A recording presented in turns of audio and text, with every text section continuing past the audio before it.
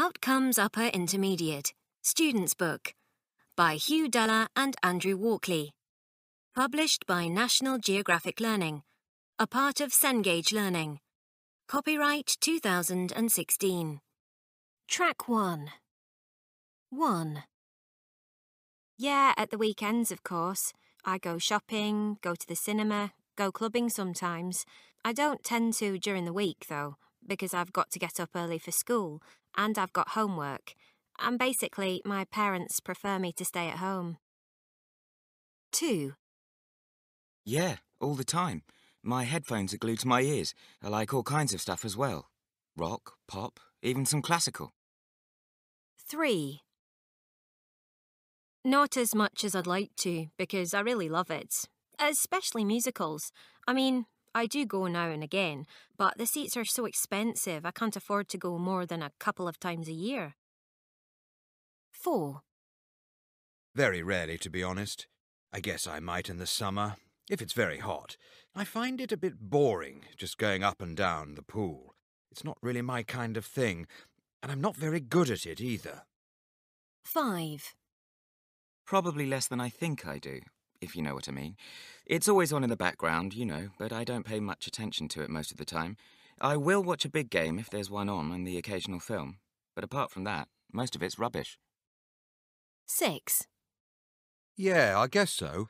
I usually play football on a Wednesday, and I go running now and again. I generally cycle to college as well, unless it's raining. 7. No, not as a rule. I tend to watch films on demand through my TV at home. Oh, and I download quite a lot of stuff too. 8. Not as much as I used to. I was addicted to this online game for a while until my parents banned me. I'd sometimes play for 5 hours a day. I play other games now, but my parents control it a bit more.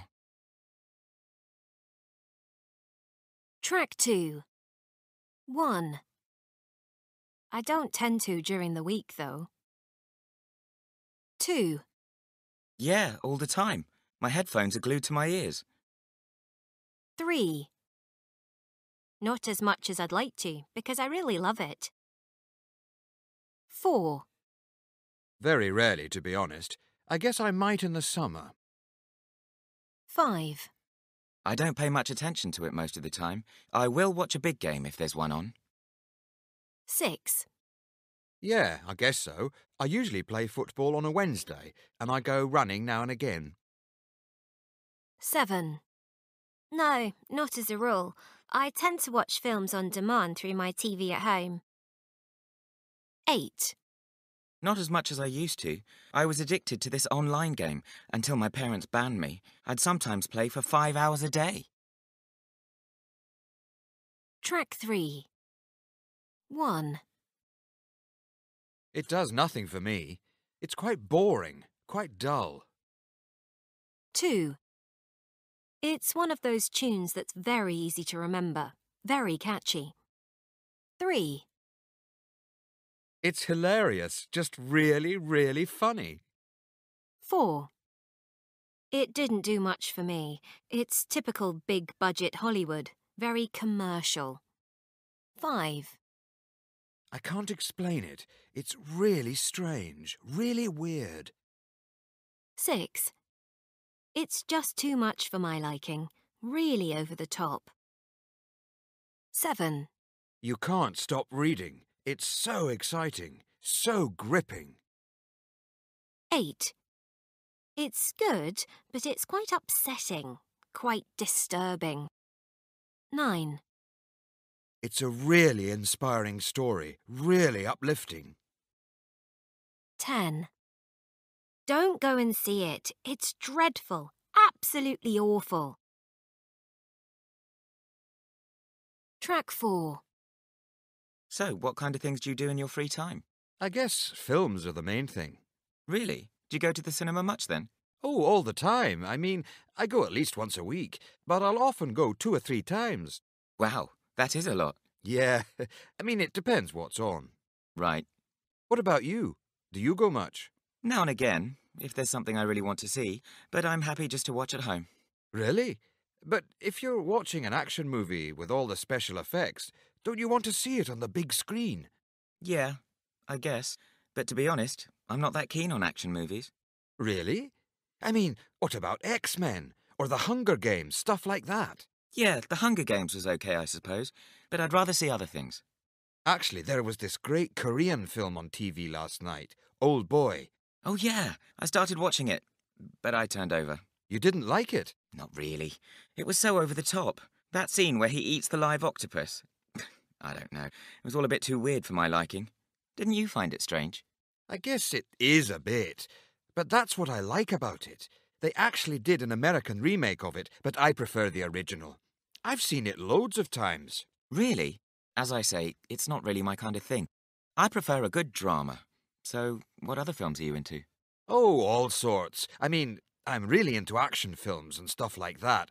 But I'll watch most things, really. As I say, I go most weeks. So, you know... Have you seen Long Walk to Freedom? Yeah, have you? No, but I've heard it's good. I was actually thinking of going to see it. You should. I was in tears by the end. Really? I thought it was supposed to be a feel-good movie. No, it is. It's really inspiring, really uplifting. He's just such an incredible character. Honestly, it's brilliant. I'll check it out then. Track 5. 1. I'm really into 60s music. The Beatles, the Stones, stuff like that. Yeah, it's not really my kind of thing.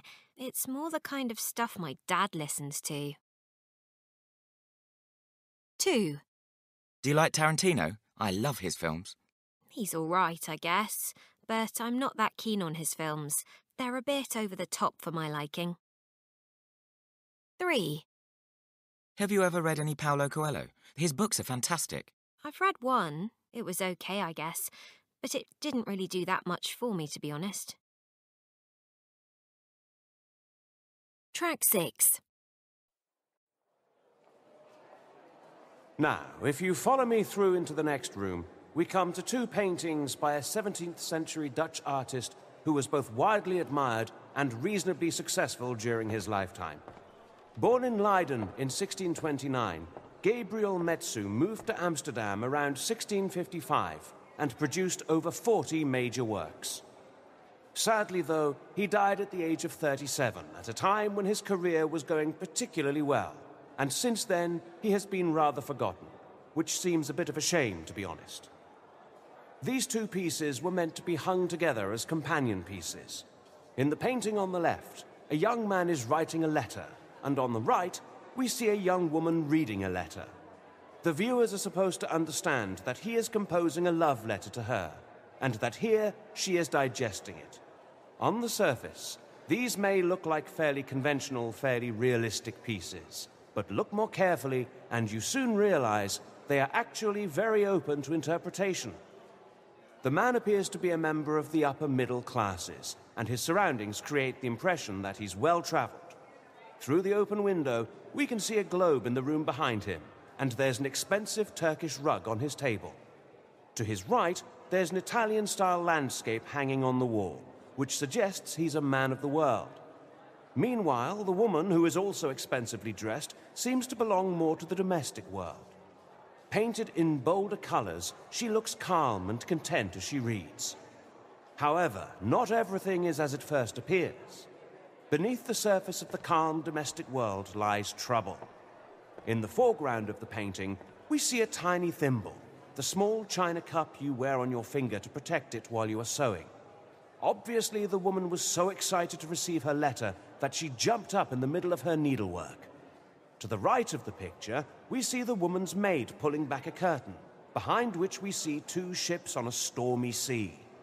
This could well be a symbol of the difficult, stormy nature of love, especially when partners are separated. Look carefully, and you'll notice too that the servant has another letter to deliver, presumably to the man shown here. Even he, depicted in darker, more subtle shades, is a victim of the fires of the heart. The rich red of the carpet and the bright light pouring in through the window suggest he has a heated mind.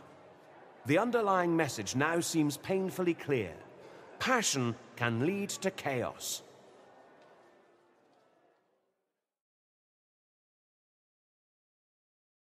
Track 7.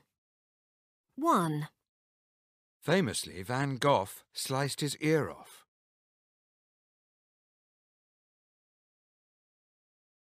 2. Unfortunately, it couldn't be restored.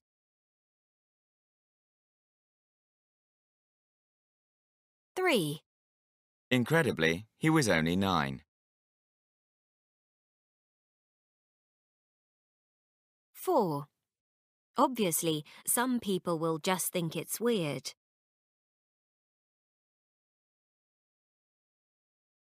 5. Hopefully some will like it.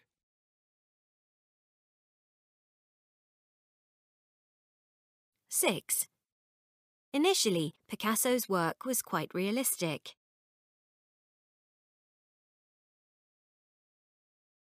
7. Frankly, they were stolen. Track 8. It's basically about this guy who's a weatherman, and he has to report on this annual festival. It's a small town, and he's living in LA and is now a city boy, so he thinks the place is silly, and he's quite arrogant. On top of that, he's been covering the story for several years, and he's bored with it.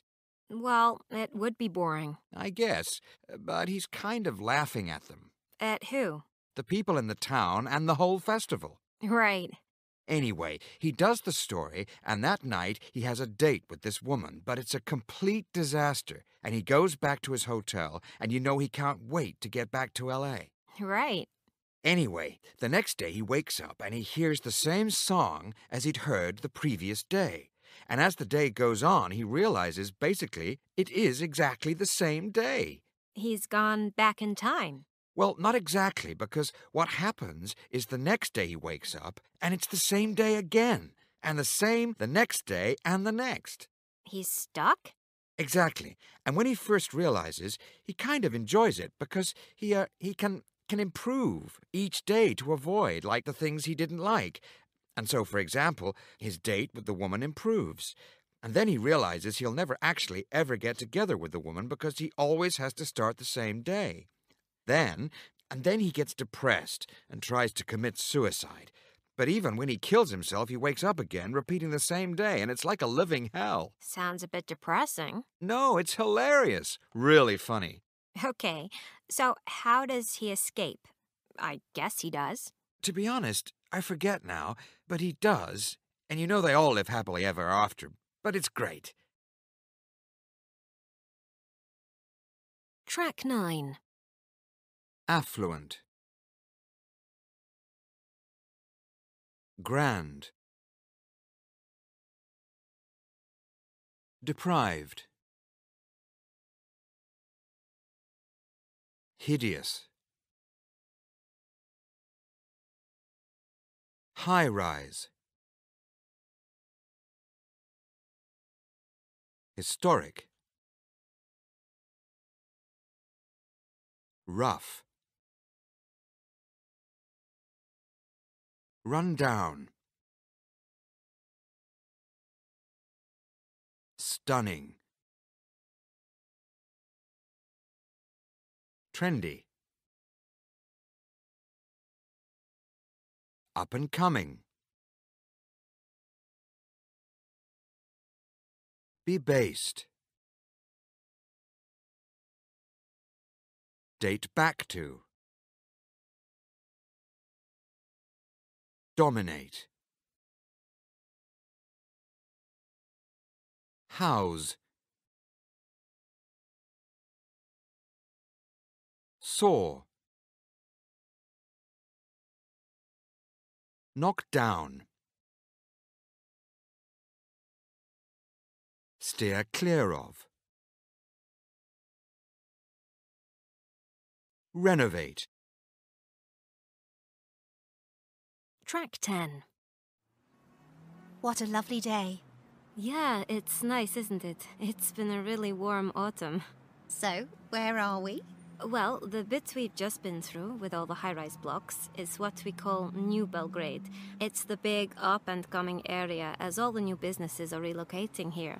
And I don't know if you can see it or not, but just behind us, over to the right, is the arena, which is where all the big concerts and sports events are held. It's one of the biggest entertainment venues in Europe.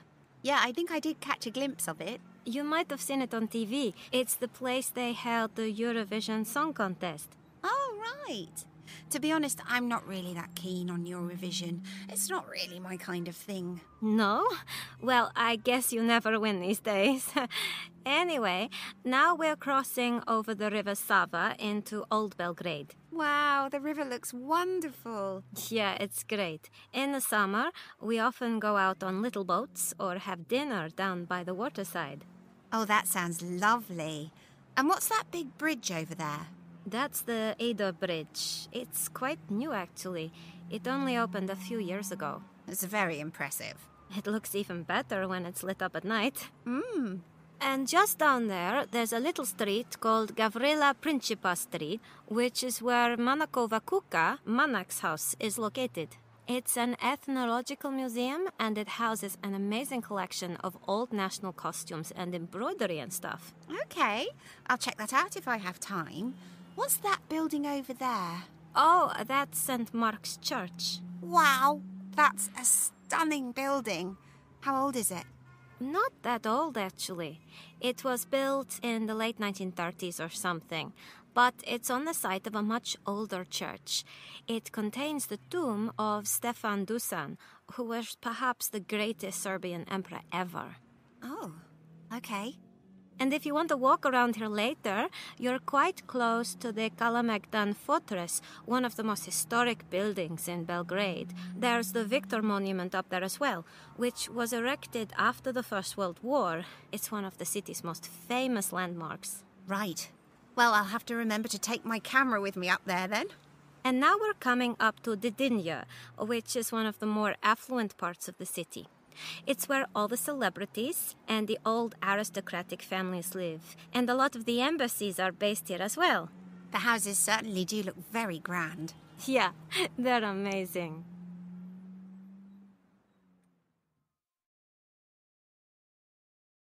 Track 11. 1. We're proud to announce that this year we're opening a new wing dedicated exclusively to Asian art. It's taken us over a decade and nearly 100 million euros to put it all together, but we've been extremely lucky in that we've received some very generous donations, without which none of this would have been possible. The extension is perhaps the most significant and innovative architectural addition to the building in our history. Officially, it's due to open in a couple of months, and having overseen the collection, I can tell you with some confidence that it'll be a sensation. 2. But we don't need it. Yeah, but it's just such a lovely thing. And anyway, if we only ever bought things we actually really need, we'd hardly ever buy anything. Just think of it as a piece of art for the house. Yeah, maybe, I guess. But where are we going to put it? I don't know. We'll find somewhere, I'm sure.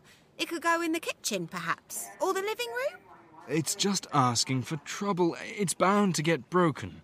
The kids will smash it, or the dog will run past and knock it over. Oh, come on. That's not likely to happen. You're worrying about nothing.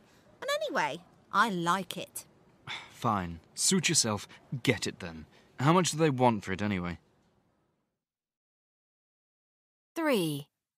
They've just opened this new exhibition of old military vehicles, which is supposed to be really good.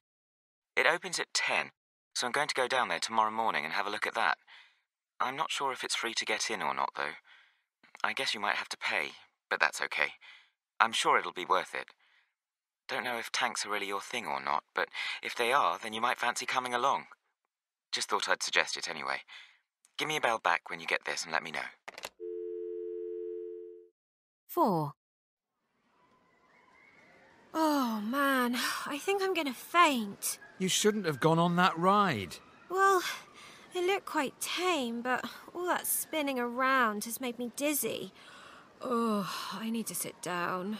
Wait there. I'll go and get you a glass of water. Thanks. I'm so embarrassed. Don't worry about it. Just learn your lesson for next time. 5. The club is applying for planning permission to expand the current site by some 20,000 seats, and we're launching a campaign to block this. For many years now, on match days, there have been both transport and antisocial behaviour problems in the area, and we believe that any expansion is bound to worsen the situation. We understand the club's desire to boost its income, but we don't believe that all other alternatives have yet been explored. We've nothing against the club in itself, but we're firmly opposed to any development that'll result in further tensions between supporters and local residents.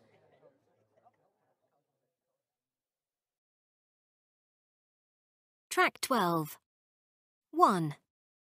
This year, we're opening a new wing dedicated exclusively to Asian art. 2. The kids will smash it. 3. It opens at 10. 4. I'm going to go down there tomorrow morning and have a look at that. 5. I think I'm going to faint. 6.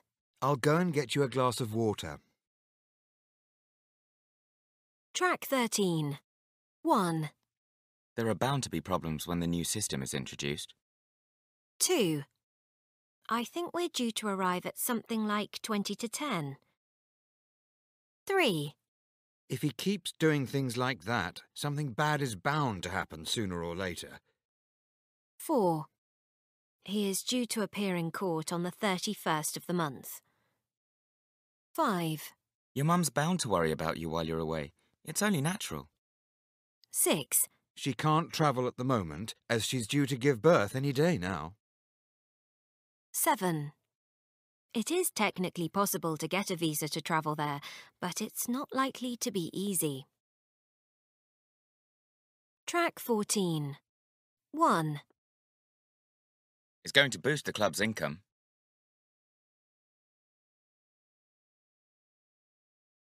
2. I'd listen to his stuff all the time when I was younger.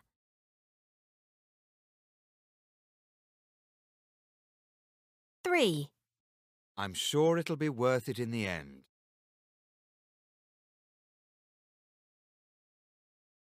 4. It's likely to present a huge challenge in the coming years.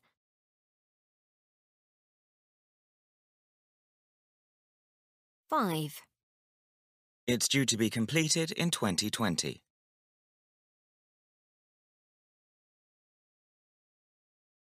6.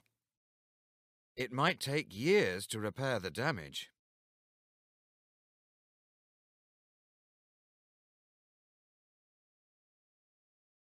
15. Conversation 1. What's the name of that stuff you use to put posters up? Can you be a bit more specific?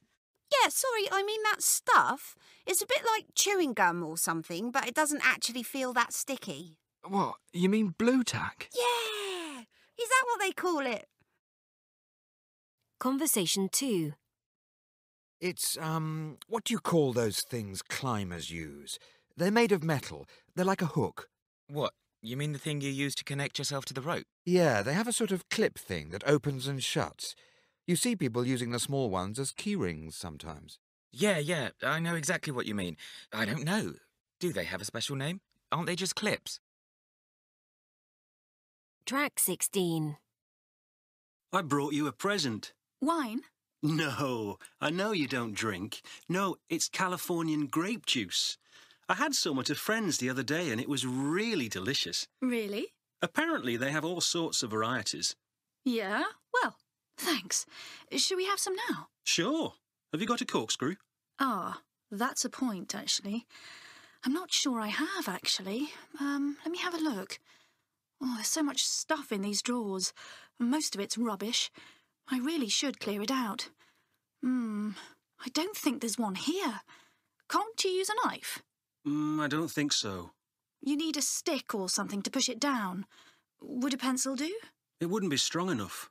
What about a wooden spoon? You could use the handle. Yeah, that should do. Let's see. Oh, no! Oh, it's gone everywhere. Oh, sorry. Have you got a cloth? Yeah, I think we need a mop and bucket as well. Sorry. Don't worry about it. These things happen. You might want to rub some salt into that shirt or it'll leave a stain. Really? Well, it works for other things. Track 17. 1. When it arrived and I put it on, it didn't fit. 2. When I took it out of the box, I found the screen was scratched. 3. When I tried to put it together, I realised it had a bit missing. 4. It was supposed to be for sensitive skin, but it gave me spots. 5. When I filled it the first time, I realised it had a leak. 6. I only wore it for a week and the strap came off. 7. They fell apart after a month. The soles came off. 8. When I got home and tried them on, I realised the back pocket was ripped. Track 18. Hello, welcome to Rights and Reason. On today's show, we'll be discussing the importance of dealing with customer complaints in the globalised world, the government's proposed new laws on data protection and privacy, and we'll be giving advice on the hazards of buying a second-hand car. Our first item came out of a post on the Rights and Reason webpage from a Chinese listener, Fei Han. Fei is a visitor to Britain from China, and 3 weeks ago he bought a pair of shoes in a well-known store. When he opened the box at home, he discovered one of the shoes had an insole missing. Fei says he put off going back to the store because he was worried about his poor English and didn't want the stress. In fact, he says he even thought about keeping and using them, but unsurprisingly found them too uncomfortable to walk in. So eventually he took them back, and this is where the problems really started. The assistant told him it wasn't company policy to sell insoles separately and that he should have checked the shoes at the point of sale. He was even accused of losing the insole himself. The assistant said he could only prove this wasn't the case by checking the CCTV cameras after the store closed that day. Fei left a contact number but heard nothing and went back 3 days later. After explaining the situation again to a different assistant, the store manager was called and Fei was finally offered a new insole. Unfortunately, when he got home, he discovered it was the wrong size, at which point he gave up.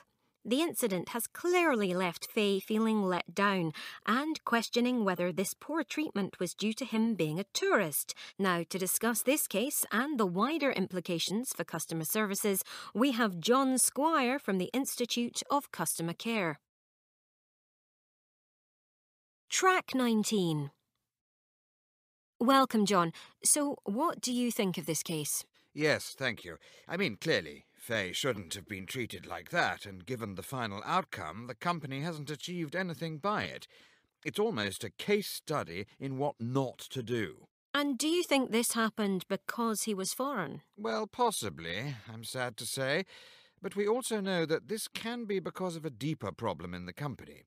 A culture can develop within companies where it is assumed the customer is at fault or is trying to cheat the company by complaining. That then stops the assistant listening to the issue and thinking about it rationally. OK, so are you saying the customer is always right? No, not at all. There are instances of serial complainers who try to exploit companies, and of course sometimes the customer is at fault. However, you should start from the view that they do have a valid point and allow them to speak. Listen. Consider what the customer wants. What's the cost of resolving the situation, even if you do have a doubt? I mean, in Fei's case, even if he was lying, and who on earth loses part of their shoe, how much would replacing that insole cost? Indeed. And there's a bigger cost to poor care, isn't there? Your institute's produced some interesting statistics on this recently. I mean, it's cheaper to keep customers. Absolutely. Estimates suggest the cost of retaining a customer is a fifth of the cost of getting new customers, and customers are actually 4 times more likely to use or recommend a service again if a problem is sorted out efficiently. Isn't that the issue with tourists, though? They're one-time customers, so why bother? Yes, well, I think that's an incredibly narrow view. Many of these stores are global brands, and tourists make recommendations at home. They may also have friends who are local to the UK store, but I think even if that wasn't the case, it still shows a wrong attitude. You know, not all cultures share this approach to complaints. In Japan, they are often made in the spirit of improving a service, rather than seeking compensation. We say all companies should see complaints in this way as a gift. For every person who complains, there'll be 25 who are also dissatisfied, but who said nothing. A person who complains has made an effort. They are providing valuable feedback and reveal how you can improve products and services. If that complainant is foreign, think that they may have additionally overcome embarrassment about their language abilities, like Faye. Companies often pay to get feedback, and here they're getting it for free. In short, the message is take customer care seriously, whoever the person is, and train your staff to do it well. John Squire, thank you very much. Track 20. So, what do you think of your president? Oh, I can't stand him. He's so arrogant. Really? Whenever I see him on TV, he comes across as being fairly well-intentioned. Ah, it's all marketing. You hear some people say he's boosted our reputation in the world, whatever that's supposed to mean. But he's done nothing for people like me. In fact, he's just put up tuition fees for students. I know, I saw. It's €8,000 or something a year now, isn't it? More than that. Really? I don't know how you manage. The cost of living is so high in your country. Tell me about it. I'm going to be so far in debt by the time I graduate, I'll be paying it back for years. Is it easy to find a job there? Well, this is it. Unemployment shot up recently. It's really worrying. If you ask me, they've been so concerned with supposedly green laws like banning plastic bags, they've totally ignored the economy, and now it's a complete mess. So, when's the next election? Can't you vote against them? It's next year, but I'm not going to vote. No? No. They're all as bad as each other. The opposition is so busy fighting among themselves that they're not going to make any difference. I know what you mean, but there must be someone worth voting for.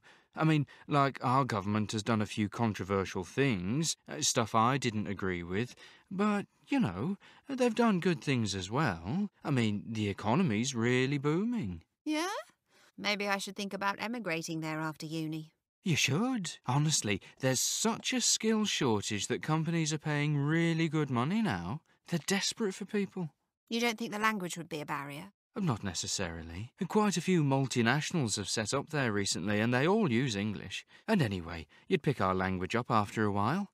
They've actually done a lot to cut back on bureaucracy too, so it's much easier for foreigners to get work than it used to be. Yeah? I'll have to think about it. It'd be nice to escape my debts anyway. Track 21. I don't know how people can make ends meet. Tell me about it. I can only just get by and I've got a good job.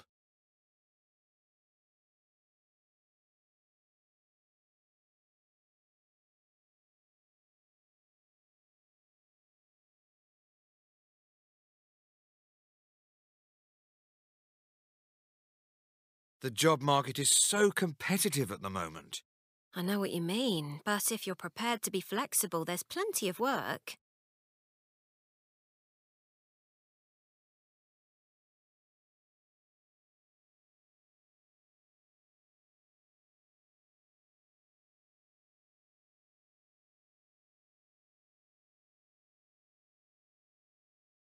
The pace of life is so fast here. I know. It's exhausting. I feel like I spend my life just rushing around.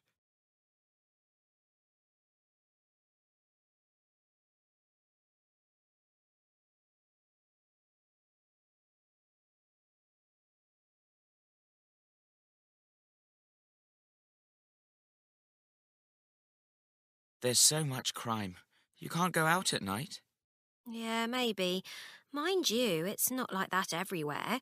If you avoid certain areas, it's perfectly safe.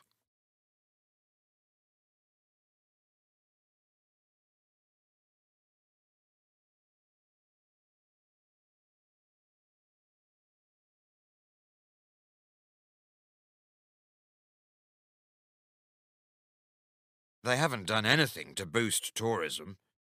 Yeah, I know what you mean. Mind you, look what they've done to improve poor areas. That's great.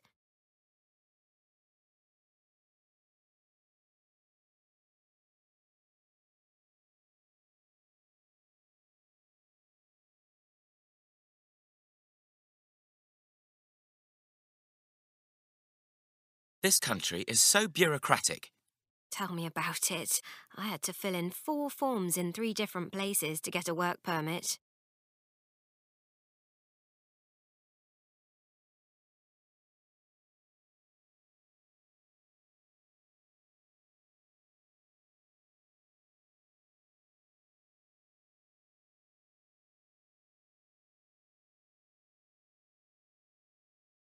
Track 22. 1. The government will today launch a new initiative aimed at getting vulnerable young people off the streets and into hostels. The move is a response to growing concern about the number of teenagers sleeping rough on the streets of the capital, many of whom it is feared are in danger of becoming involved in drugs and other criminal activity. 2. A senior executive at one of the country's leading law firms is today almost €500,000 richer after winning her case against her employers, McClintock and Rice. Judith Fenton had claimed she was denied promotion as a direct result of telling colleagues she was pregnant. The court ruled in her favour and she was awarded compensation of €487,000. 3. Police are today conducting investigations after a young Asian student was attacked near the city centre by a group of white youths late last night. The attack was captured on CCTV, and a senior policeman has announced he believes it may well have been racially motivated.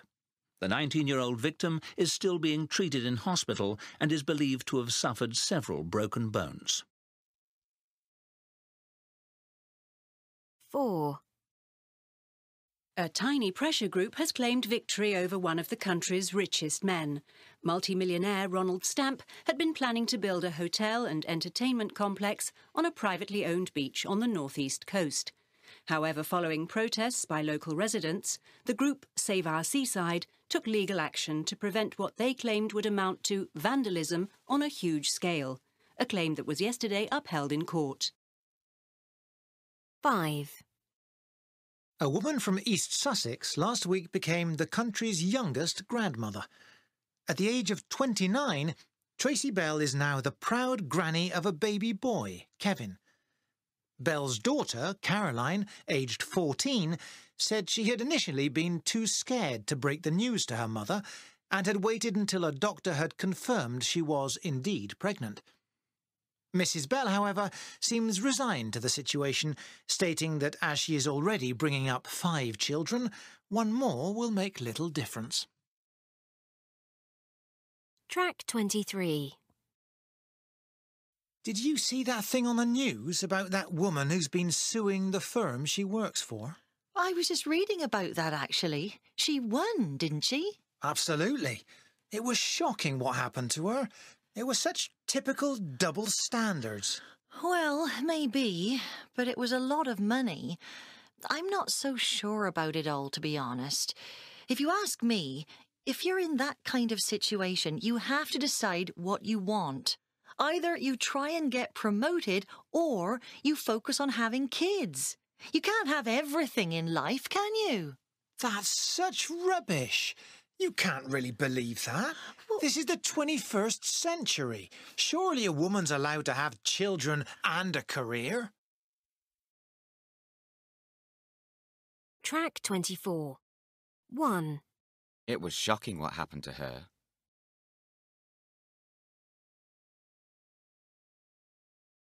2. It just seems a bit excessive.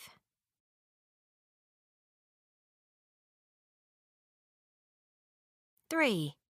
Mind you, it was a lot of money.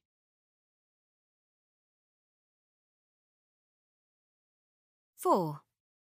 It makes you wonder what's gone wrong with the world.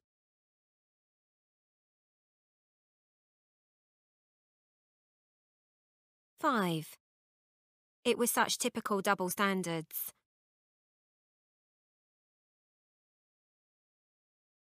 6. That's good news for a change.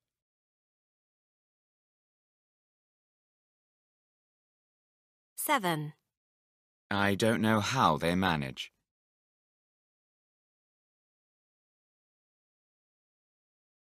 8. At least they're doing something about it at last.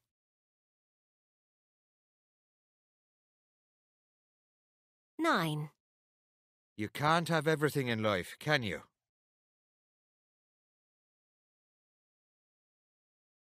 10. It's a bit of a worry.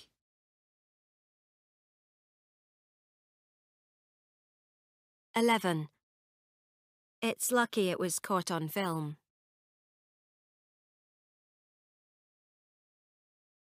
12.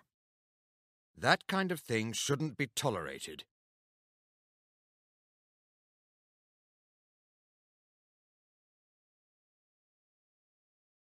25. 1. It was so bad it really undermined his reputation.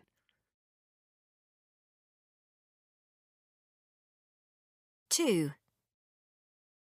You use a sort of brush thing to clean it.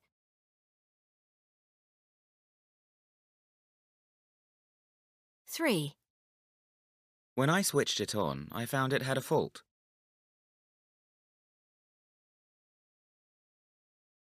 4. You should have asked them to fix it. 5. The lower child mortality is, the lower the birth rate.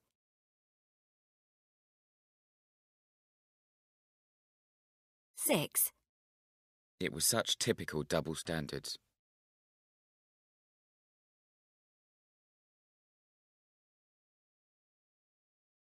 Track 26. Conversation 1. What are you up to later? Oh, I'm going to a belly dancing class. You're doing what? Belly dancing. You know, like... Yeah, I know what it is. I just had no idea that you did that. Well, I don't really. It's actually the first class. Oh, OK. So, why belly dancing? I've been thinking about doing something to get a bit fitter, and I've never liked sport particularly. I find jogging and swimming and stuff like that a bit boring, you know. And then I saw this class advertised, and I thought it'd be fun. Yeah, I guess so. I should really do something as well. I've put on 5 kilos since January. Really? It doesn't look it. You've got a lovely figure. Well, I don't feel like I have, and I'm really unfit. I had to run for the bus this morning, and it took me about 10 minutes to get my breath back. Well, why don't you come with me? Oh, I don't know. I think I'd feel a bit self-conscious. Oh, come on. You can't be worse than me. I'm totally uncoordinated. It'll be a laugh. Oh, well, maybe. Conversation 2. Are you around this weekend at all? No, I'm going to a fencing workshop all day Saturday. You're going where? This fencing workshop. It's like a master class with this top Russian fencer. Wow, I didn't even know you did fencing. How did you get into that? Oh, we actually used to do it at school. In PE, we had the option to try out all kinds of sports, and I just really got into it. And then I joined a club, and then I started competing a bit more seriously, you know. I had no idea. Well, what about Sunday? I'm going to have a wander round the flea market in the morning. To be honest, I think I'm just going to have a lie-in and chill out at home. I'll be exhausted after Saturday. Fair enough. Just the thought of doing that kind of exercise makes me sweat. Conversation 3. What are you doing this evening? Do you fancy meeting later? No, I can't. I've got my knitting group tonight. You've got what? My knitting group. Since when? Oh, I've been doing it for about 6 months now. I took it up because I was giving up smoking and a friend suggested doing it. She said it would give me something to fiddle with instead of cigarettes. So I joined this group and it's been really good. I feel so much healthier now and I actually really like the knitting. I just find it very, very relaxing. OK. But isn't it just full of old women, this group? No, not at all. Well, I mean, I am the only man, but most of the women are quite young. Ah. What? What's "are" supposed to mean? Nothing. Track 27. 1, You run how far? 2, You do what? 3. You went where? 4, She's into what? 5. You got up when? Track 28. 1. I shouldn't have said anything.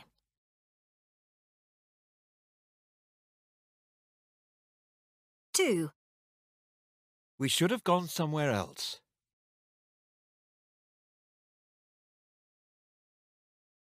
3.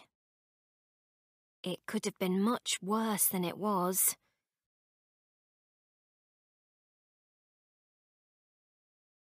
4. It couldn't have come at a worse time.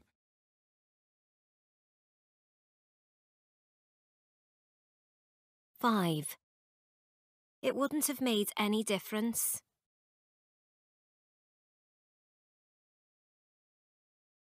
6. I would have scored that.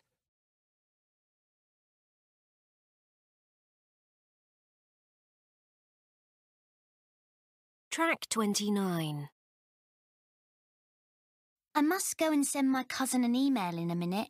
Oh, OK. I've been meaning to go round and see him because he's not been well. But Kyle's a bit reluctant to drive me round there because it'd mean spending time with my uncle. Really? What's wrong with him? He's just mad, that's all. He's not.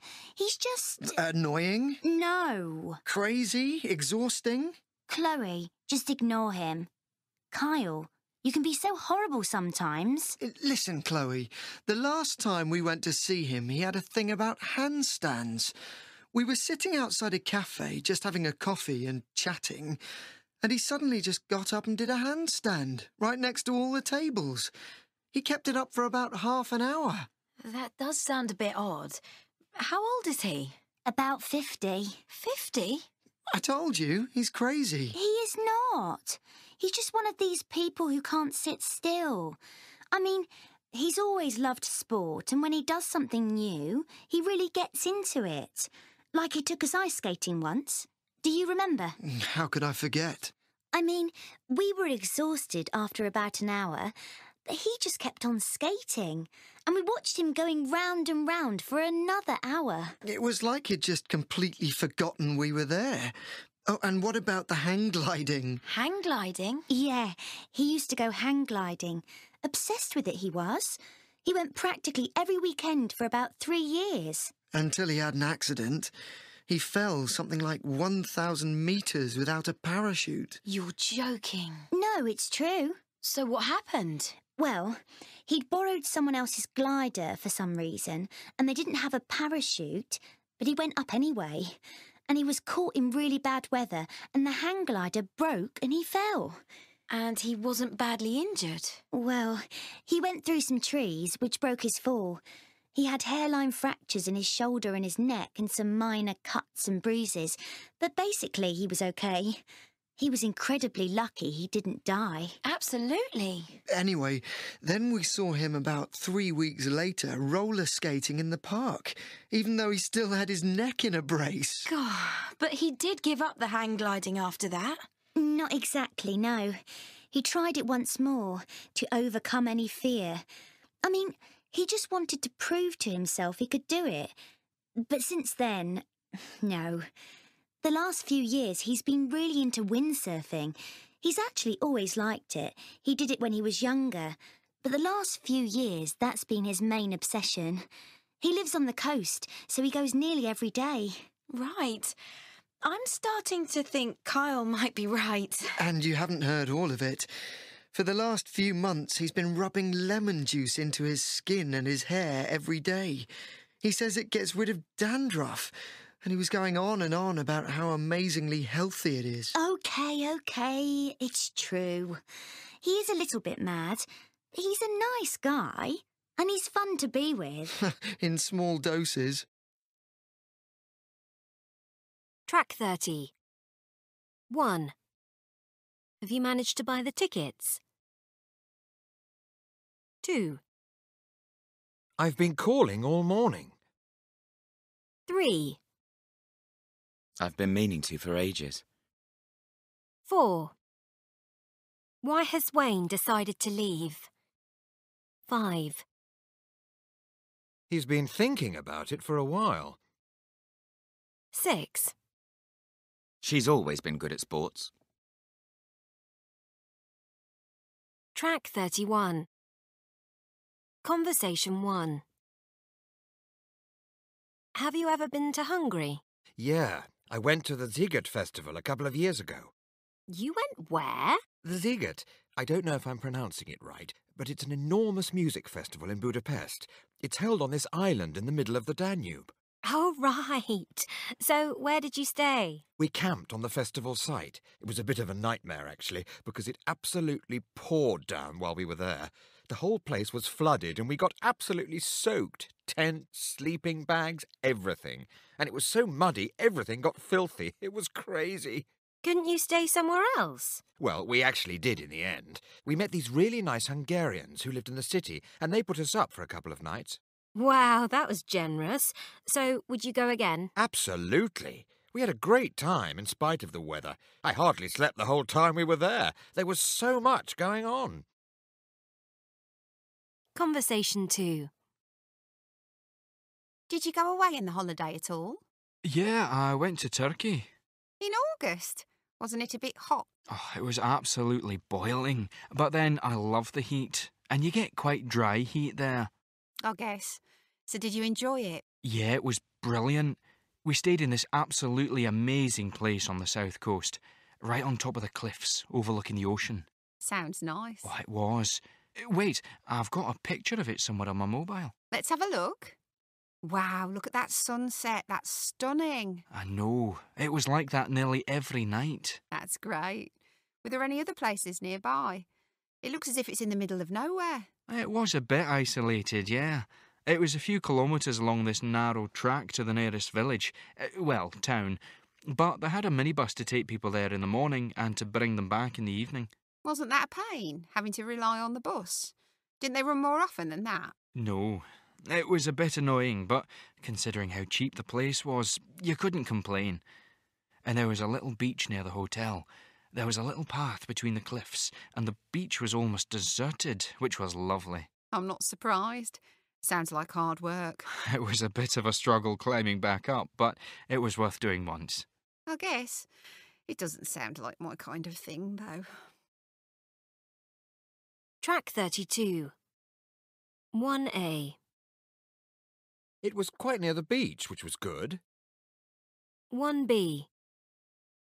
It was quite near the beach, but I was expecting it to be nearer. 2A. The beach was a bit crowded, so we didn't go there much. 2B.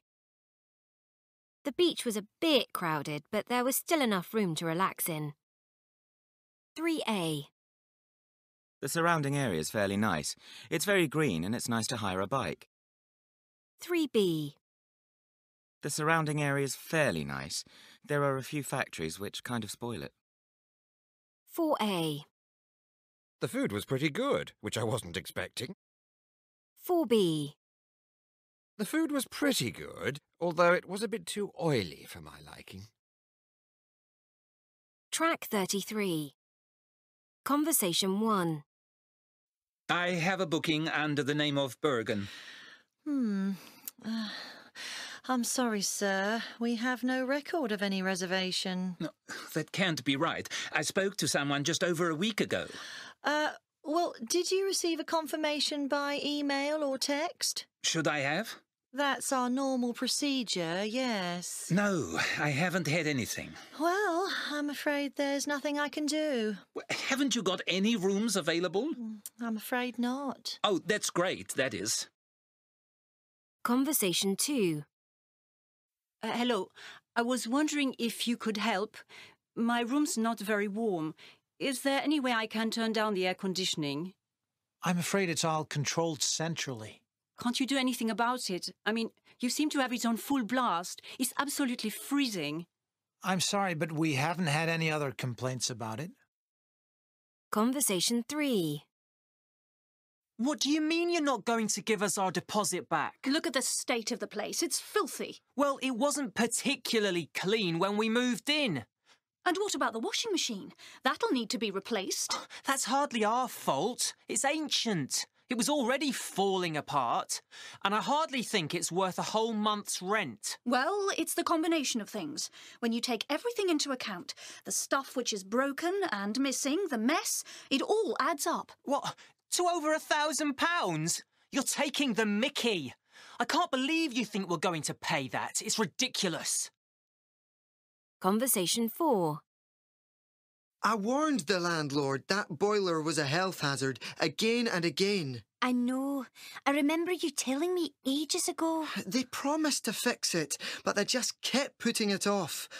Honestly, I'm furious about it. I'm not surprised. Still, you were right to have it checked and to get it repaired. I mean, you could have suffocated while you were sleeping. Well, you hear about carbon monoxide poisoning all the time, don't you? It doesn't bear thinking about.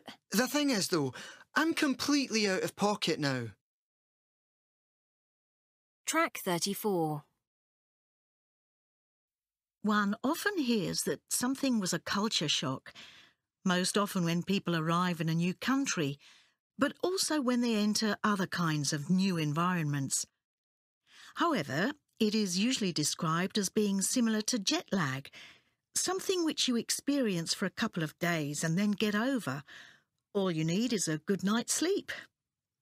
The reality is, however, that undergoing any big change, whether it's moving house, changing jobs or going to university, will bring about a culture shock. Far from being a single event which is quickly forgotten, it is a process which may take several months, even years, to fully recover from. Psychologists more commonly call this process acculturation and highlight 4 distinct phases that nearly everyone goes through. These are elation, the joy and wonder you first have, where everything is so new and different. Resistance, when things settle into a routine and you start to see everything which is bad in your new situation. You look back through rose-coloured glasses on your life before the change. This resistance is then followed by the transformation phase, where you swing more to the other extreme and start looking down on your previous existence and its culture. You may refuse to mix with people you used to know or who speak the same language. You might put them down when you do. Finally, people reach a state of integration, where cultural differences are acknowledged and accepted, and people appreciate both their own heritage and their new life. That's the ideal situation, according to psychologist Perry Graves. Everyone goes through the initial stages, but not everyone finishes the complete cycle. This can cause problems because they often don't recognize the phases of acculturation. For example, some people drop out of university in their first year, saying they don't relate to the middle-class values, or that it has nothing to do with reality, and so on. In reality, these opinions are actually a symptom of the resistance stage. In other cases, people get stuck in a transformation phase, which may stop them moving on to new experiences or lead to them cutting themselves off from their roots, from people they've known for years and years. That can lead to a deep sense of unhappiness and to feelings of frustration. Track 35. 1. I've been meaning to go there for a while.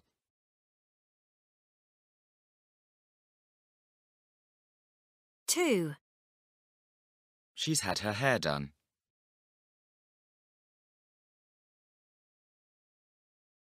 3. I shouldn't have put it off for so long.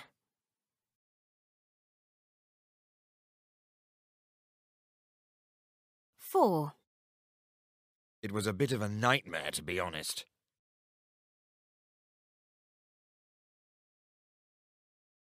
5. You should have told me. I could have dealt with it.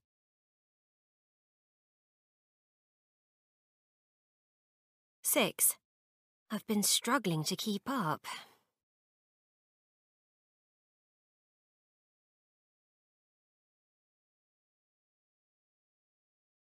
36. 1. The thunder was so loud.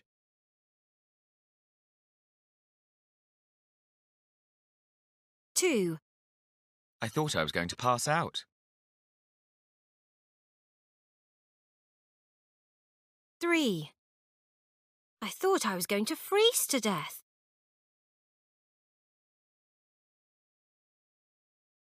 4. When we left, it was fine.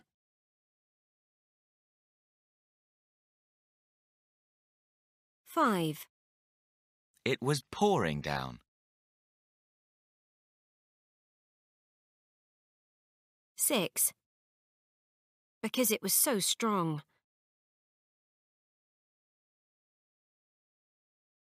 7. I was afraid of skidding.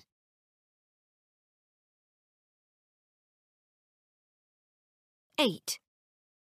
The whole place was flooded.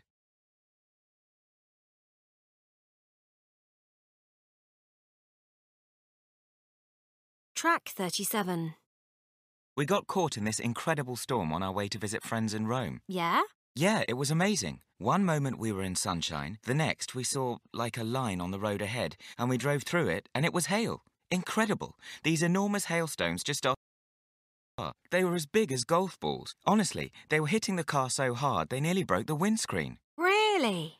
Well, maybe I'm exaggerating a bit, but they were pretty big and it was pretty scary. I bet. And then the lightning started. It was lighting up the whole sky. In the end, we pulled over to the side of the road till it all blew over. Right. And then it cleared up again, almost as quickly as it had started. It's amazing, isn't it? It actually reminds me of a time I was in Sardinia. We were visiting this little village somewhere, the name of which escapes me.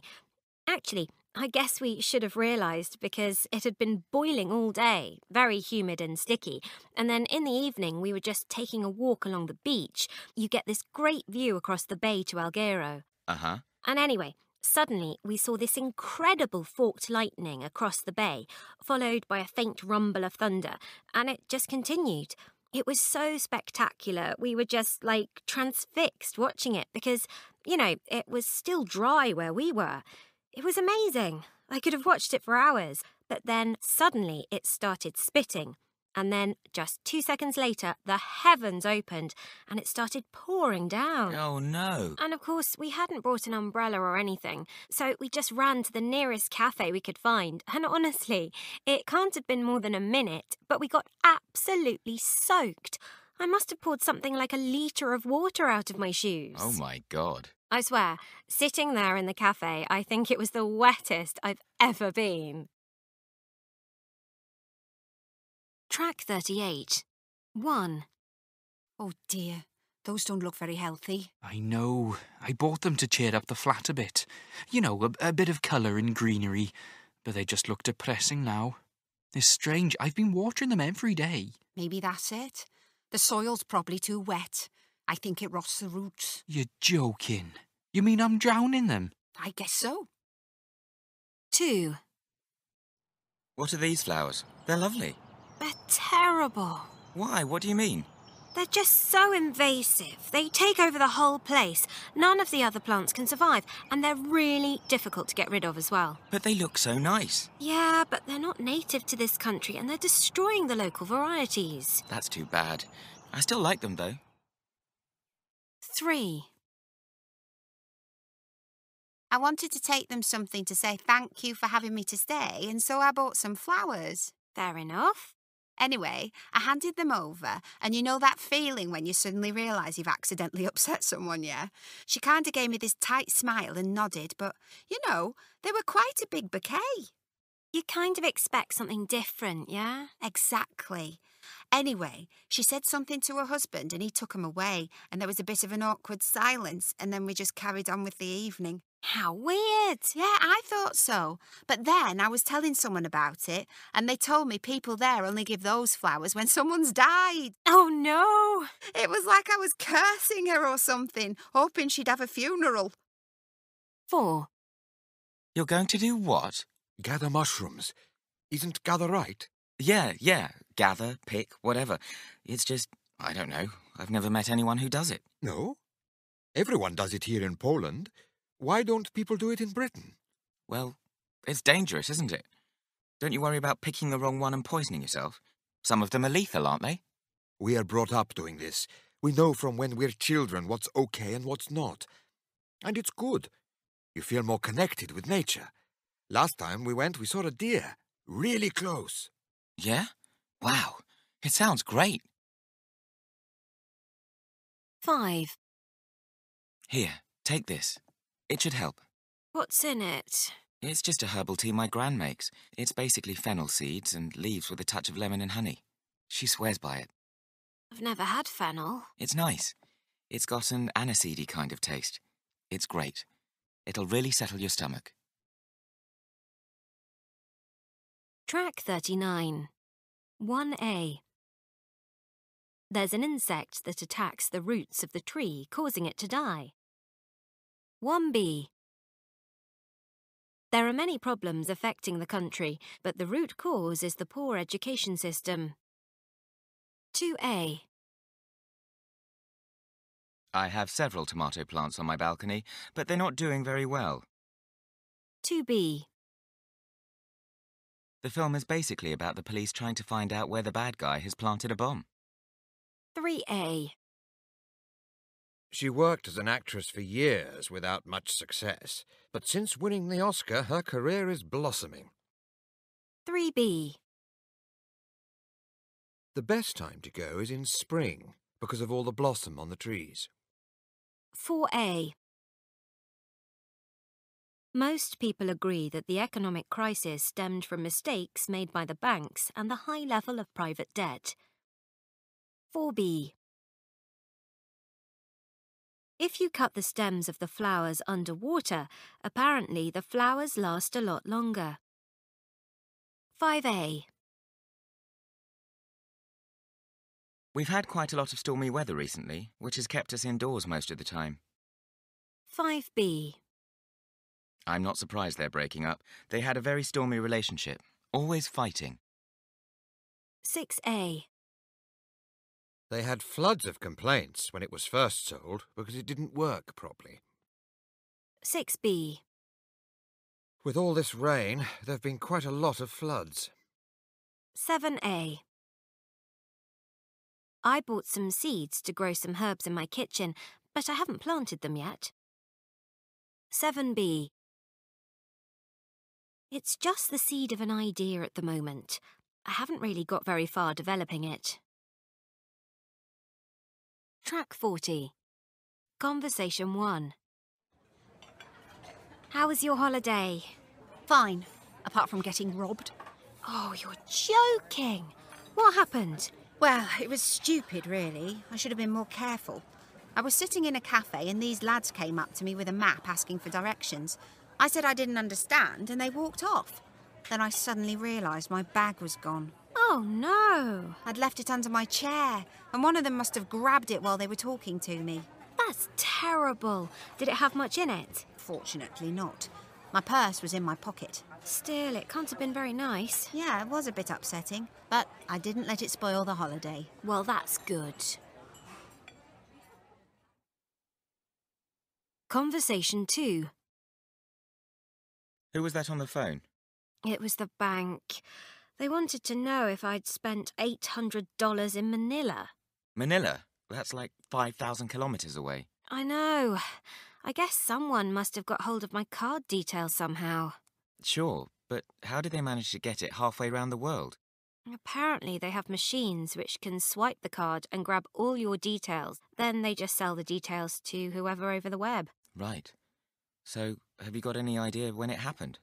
No, I mean, it could have been when I bought those new trainers on the internet, but then again, it might equally have been in the local supermarket. You reckon? Maybe you should just pay for everything in cash. Yeah, right. That's not very practical. I'm just saying. Anyway, what about the money? Will you get it back? Yeah, they said it's fine. That must be a relief. It is. Conversation 3.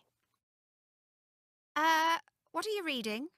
Oh, it's just about all these animals and stuff they've seized this year. Oh, right. No, it's incredible. Look at this picture. Oh, my word, that's awful. There's a whole elephant.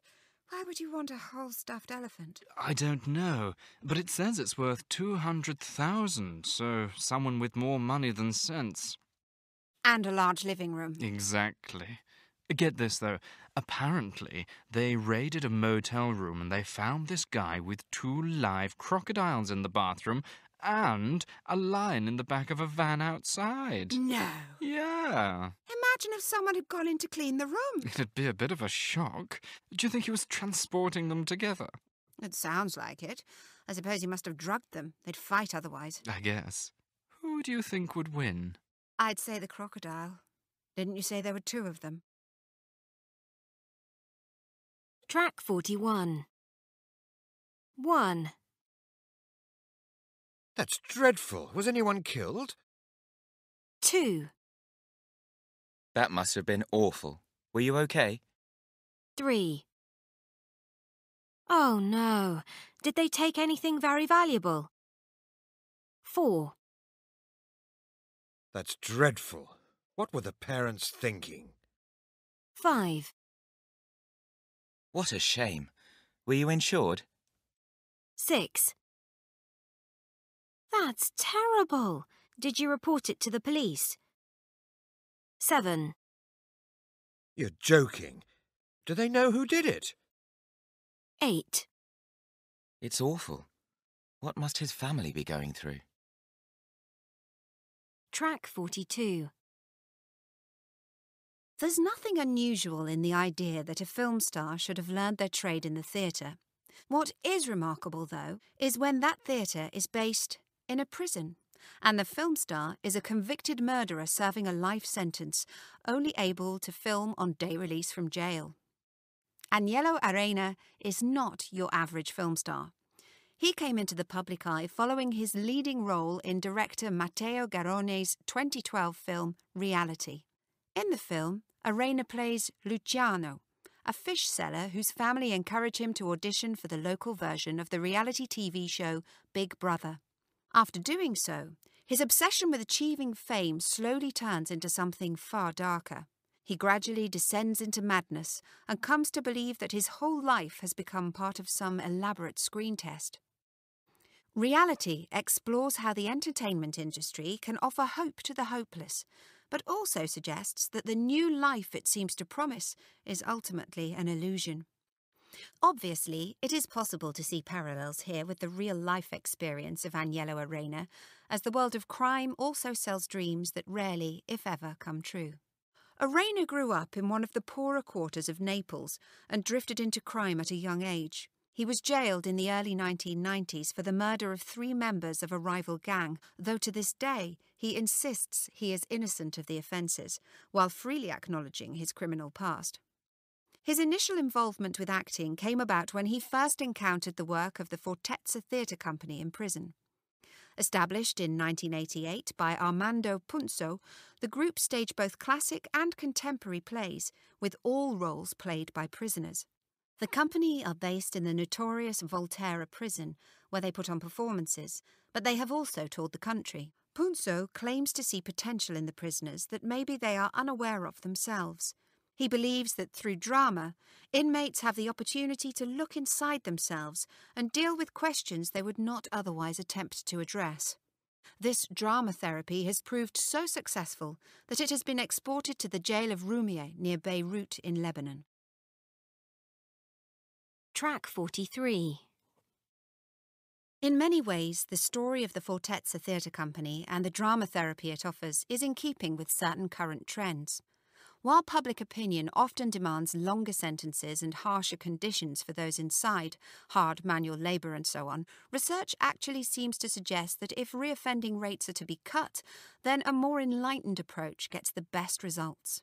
Whilst an average of between 70 and 75% of prisoners released across Europe go on to commit crimes again, in Denmark, Sweden and Finland, the average rate is 30%. In Norway, it's a mere 20%. So what are the Scandinavians doing differently? Well, from the perspective of many Norwegians, the main problem with prisons is that we place too much emphasis on punishing prisoners and don't pay enough attention to rehabilitation. Norway has no death penalty and a maximum sentence of just 21 years, and as a result embraces the fact that prisoners will one day be released back into society. The Norwegian approach to prison is best exemplified by Bostøy, the nation's only island jail. Here, prisoners are given personal responsibility and meaningful work, and have to deal with all the challenges this involves. As well as developing literacy skills, crucial given that being unable to read or write is often cited as one of the reasons why young people get involved in crime, prisoners are also able to learn everything from IT skills to skills such as carpentry or plumbing. All of this helps to ensure they are employable on their release and thus less likely to fall back into crime. In addition, on Bostøy, prisoners are able to meet and interact with normal members of society, further aiding their rehabilitation. As shocking as such liberal attitudes may seem to many, the results are so incredible that perhaps it is time for wider exploration of their implications. Track 44. 1. Someone might have got hold of your details.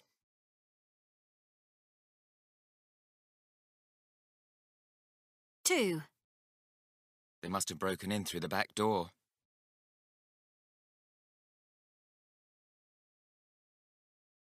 3. There's no point trying to look for them.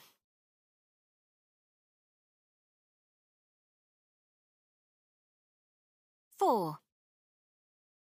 It was pouring down, and then it turned to hail.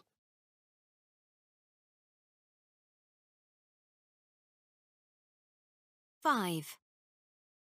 I got soaked because I'd forgotten to bring a coat.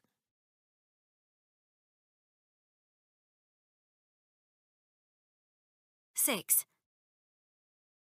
I was standing there and this guy came up to me and grabbed my bag. Track 45. So how are you finding your job? Is it going okay? Oh, it's all right, I suppose. It's not what I want to do long term, though. No? How come?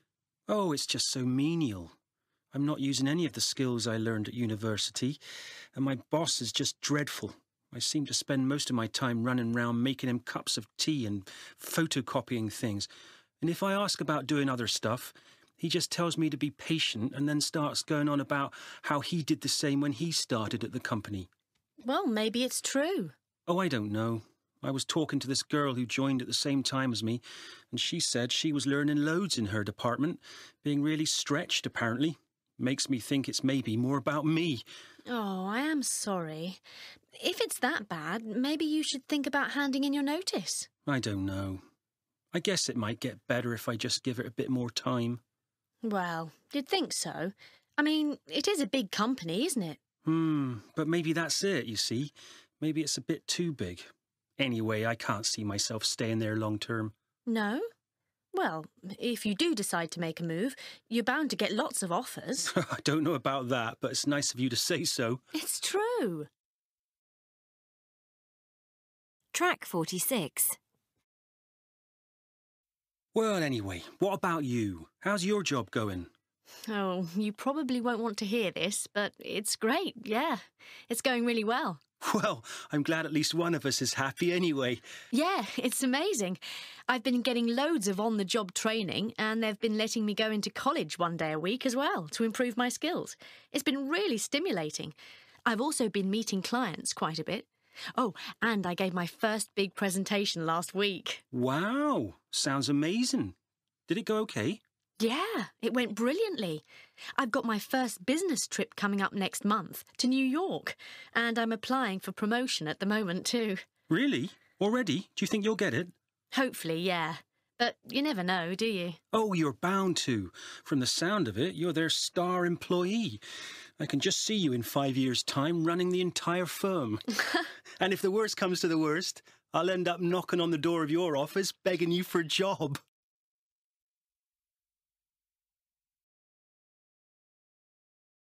Track 47. 1, I doubt it. I'm not qualified enough.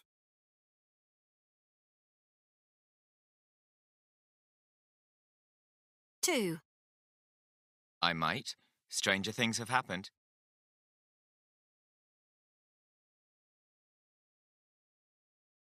3. Probably not, but it's worth a try.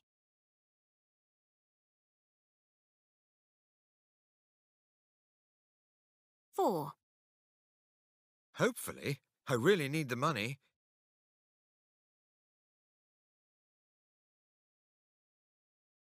5, I'm bound to.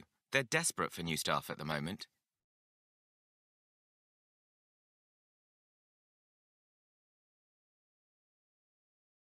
Track 48.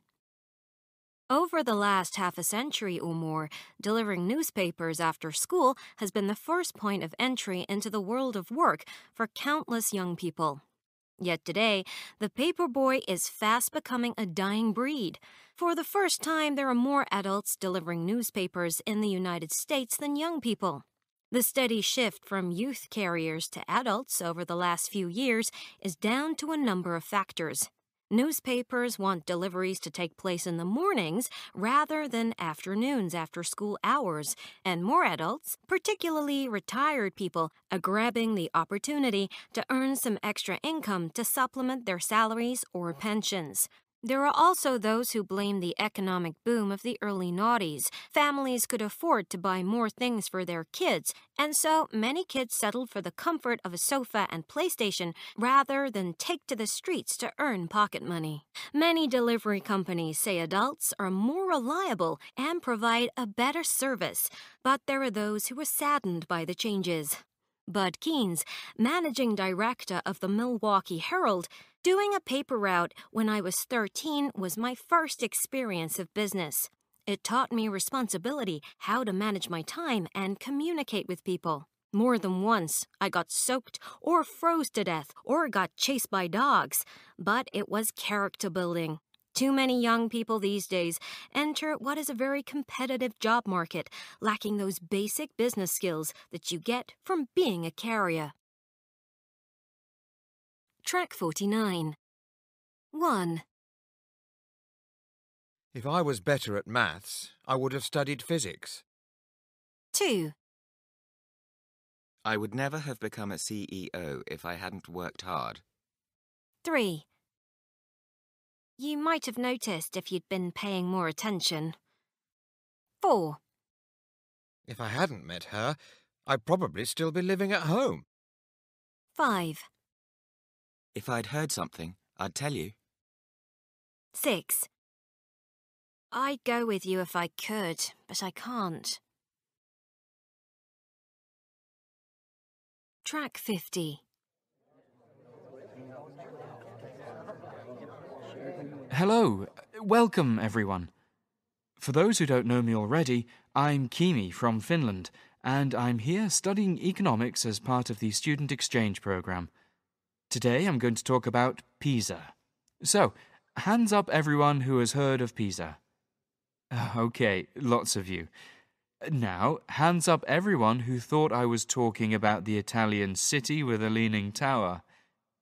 Okay, well, I'm afraid you're wrong. No, this PISA is the Programme for International Student Assessment, which is used to compare education systems round the world. So, what I'm going to do today is take a closer look at this project.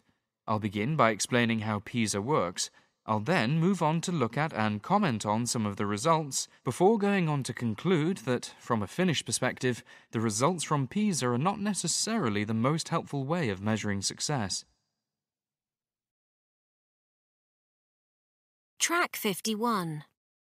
Okay, basically PISA consists of 3 tests in maths, science and reading, organised by the Organisation of Economic Cooperation and Development, OECD for short.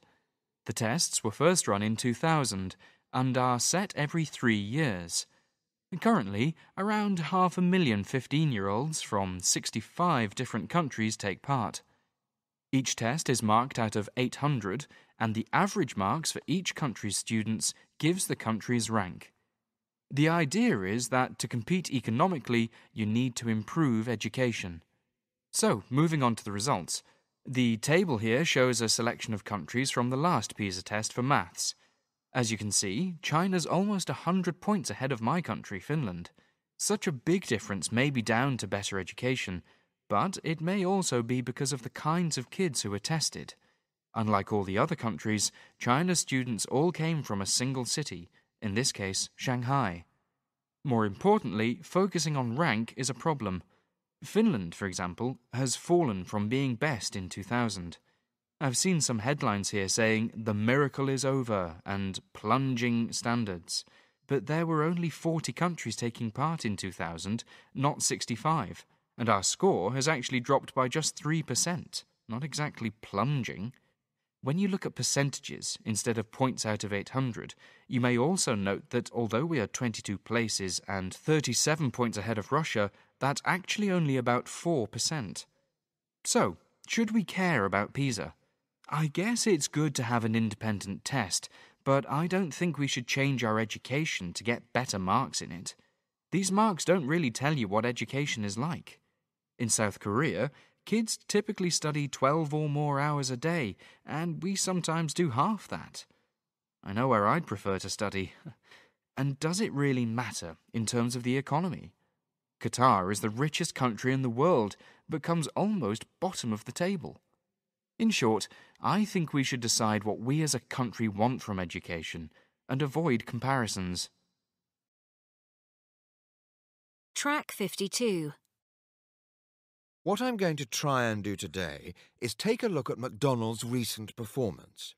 I'll begin by commenting on their sales figures for the last 5 years. I'll then move on to some recommendations about how the company could improve things in the years to come. Track 53. So, how much longer have you got? 3 more days. By 4 o'clock Friday, we'll have finished every single one. I can't wait. Me neither. The physics one yesterday was a nightmare. I know. I'm sure I failed it. You must be sick of it all. I am. If I revise much more, my head's going to explode. Just keep telling yourself, 3 more days, 3 more days. So, shall we go out and celebrate on Friday then? That sounds like an excellent idea. Yeah, I'd be up for that as well. Do you have anywhere in mind? I thought that Equinox might be fun. Where's that? Oh, don't you know it? It's the big disco on the main square in town. It's great. If you like that kind of place, I have to say it's not my kind of thing. I can't stand the music down there. And besides, it's full of horrible guys. Oh, I thought it was okay when I went there, but if you'd rather go somewhere else, that's fine by me. Well, personally, I'd quite like to get something to eat at some point, if that's all right with you. Yeah, that sounds good. Any thoughts on where? Well, Rico's is always a good bet. Oh, it's such a rip-off, that place. Last time I went there, I spent something like 60 euros. Can't we go somewhere cheaper? How about that Brazilian place near the station? Guanabara? Yeah, that'd be fine with me. Blinder? Yeah, whatever. I'm easy. They have music later on down there, don't they? Yeah, they do salsa after 10. It sounds ideal. So what time do you want to meet? 7? 7:30? I'm working till 6, and it'd be nice if I could go home first. So, could we make it 8? I'll have had time to get changed and freshen up a bit by then. Yeah, fine. And I'll phone and book a table, just to be on the safe side. OK. I'll ring a few other people and see if anyone else is up for it. And see you down there. OK, brilliant. Bye. Bye. Track 54. Conversation 1. Sorry, but you couldn't pass me the salt, could you? Thank you. They look nice. They are. They're lovely. Have you tried that aubergine dip? It's delicious. I have to say, I'm not that keen on aubergines. There's something wrong with them as a vegetable. You're joking. Aubergines, they're the king of vegetables. Although, strictly speaking, of course, they're technically a fruit. They're so versatile. You can fry them, grill them, have them mashed, stuffed, barbecued. Right. Did you know that they used to use the skin as a dye? The Chinese apparently used to polish their teeth with it. Fascinating. I can see I've not given aubergines a proper chance. Anyway, listen. Sorry, but I've just seen my friend Mercedes. I must just go and grab her. I've been meaning to talk to her all evening. Bye. Conversation 2. So, how do you know Niall? Who? The person whose party this is? Oh, right. Well, he's like the friend of my flatmate. I don't know why I'm here, really. I feel a bit left out. My flatmate dragged me here because she thought she wouldn't know anyone, and now she's met someone. Oh, that's her over there, with that blonde guy. I think I might just go. How do you know Niall, anyway? I'm his fiancée. You did know this is a party to celebrate our engagement, didn't you? No. Actually, I didn't. Congratulations, though. It's a great party. Conversation 3. I'm glad I'm not the only person who couldn't stand it anymore. Tell me about it. It was so stuffy in there, wasn't it? You could hardly breathe. Yeah, they need some air conditioning or something. The speaker wasn't exactly helping either, was he? I thought I was going to fall asleep at one point there. Yeah, he's very dull, isn't he? I think I might just go and grab a coffee instead of going back in. That sounds like a good idea. Do you mind if I join you? Conversation 4. Is this the queue for the toilet? I'm afraid so. I love your top. Oh, thanks. It's quite unusual. Where did you get it? I actually picked it up in a second-hand clothes stall. It was only £5. Really? That's fantastic. I never bother looking in places like that. I mean, there's a second-hand place near me, but the stuff in there always looks in pretty poor condition. That looks brand new, though. I think it's quite old, actually, but the stall I got it from is just fantastic. Just really nice stuff. Mind you, it's so difficult getting stuff in my size. I can imagine. It must be hard. I've got a friend who's maybe your height, and she's always moaning about it as well. That dress is lovely, though. It's great, isn't it? I actually just found this place online.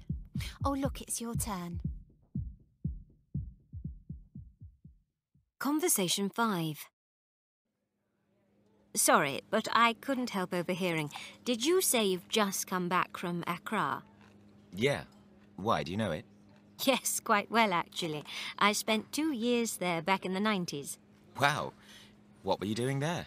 My husband was based at the embassy there, so... Really? It must have been quite different back then. It's a real boomtown at the moment. So I've read, yes. It was relatively quiet when we were there, and the infrastructure was still very much a work in progress, but we loved it. We met some wonderful people there, and were able to see a bit of the countryside as well. I'm sure it's changed a lot, though. For sure. It's attracting a huge amount of inward investment. In fact, my firm is planning to open an office there, so I was over there sorting that out. Oh, that's great. I'm really pleased to hear it. Anyway, sorry, I didn't want to stop you chatting. Track 55. 1. Miserable weather, isn't it? Yeah, awful. It's been like this for weeks now, hasn't it? I know. I can't remember when I last saw the sun. 2. You don't remember me, do you? It's Yucca, isn't it? No, it's Naomi. 3. Excuse me, you haven't got a light, have you? Yeah, here you go. Thanks. You couldn't lend me £1, could you? No, sorry. 4. You missed the class on Monday, didn't you? There wasn't one, was there? The school was closed for the holiday, wasn't it? No, mind you didn't miss much. It was quite boring. Well, to be honest, the whole course is a bit disappointing, isn't it? 5. I love that jacket. It's from Zara, isn't it? No, I got it from a shop called Monsoon. Really? You wouldn't happen to have the address, would you? No, sorry. I honestly can't remember. Track 56. 1. If you're struggling to cope, maybe you should delegate more. 2. I guess things will improve once I get the hang of the new system. 3. If the worst comes to the worst, you'll just have to hand in your notice. 4. It was a shame all that food went to waste, wasn't it? 5. If it hadn't been for her, I wouldn't be where I am today. 6. With anyone else, I would have felt awkward if they'd said that. Track 57. Hi, how can I help you today? Hi, I reserved a car online. Here's my voucher and my driving licence. Yep, okay, let's have a look. Right, we have your car ready, but we're running a special offer this week. You can upgrade to the next range for just €2 a day, so you could have an estate car if you like. It's okay, we don't have much luggage. Are you sure? It's a bit more powerful as well. No, I think something smaller, more fuel efficient is okay. Fine. You ordered GPS, yes? That's right. Okay. Would you like our additional insurance cover for damage to tyres and windscreen? Isn't that already included in what I paid for online? No, I think it's in the small print, and this is only €3 extra a day. What are the chances of anything going wrong? Well, it's up to you, but better safe than sorry, isn't it? I suppose so. Okay then, it is quite cheap. Fine. Can I just have your credit card? That's for the insurance, the cost of the fuel, and also your deposit on the car, which is returnable when you bring the car back. Right, so should I return the tank full? No, there's no need, but it is full now. It's diesel, by the way. Okay. So, could you just sign where I've marked with a cross?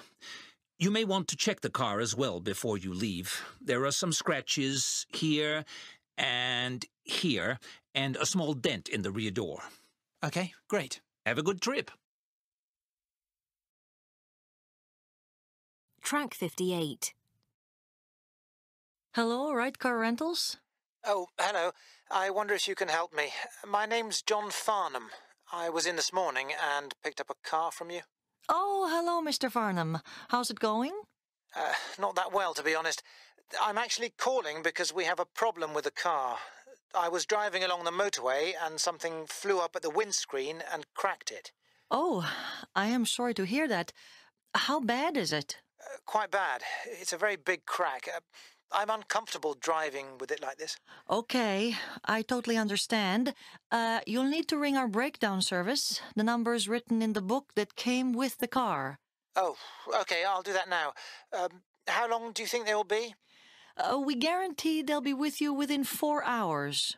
4 hours? Is that really the best you can do? Well, it's usually less. Still, at least you got insurance.